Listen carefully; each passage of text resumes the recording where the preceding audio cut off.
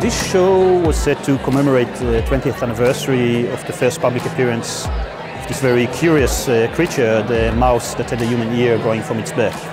And the idea was to look at the last 20 years and see what kind of cultural impact this image had, both within kind of artistic and cultural context, as well as popular media and popular culture, and as well as, to some extent, the scientific discourse around it. What we're trying to do here is to tell a story of the different ways in which one can see this ear on the back of the mouse.